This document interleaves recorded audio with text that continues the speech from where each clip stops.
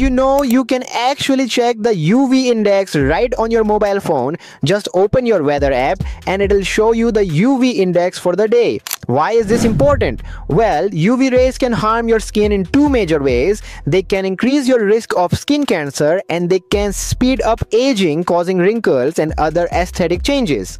Here's where things get interesting. If your main concern is skin cancer and not so much about avoiding wrinkles, the UV index can help you decide if sunscreen is really necessary every single day. For example, in places like the UK, where the UV index hovers around 3 most of the year, you might not need daily sunscreen if you're not particularly worried about aging.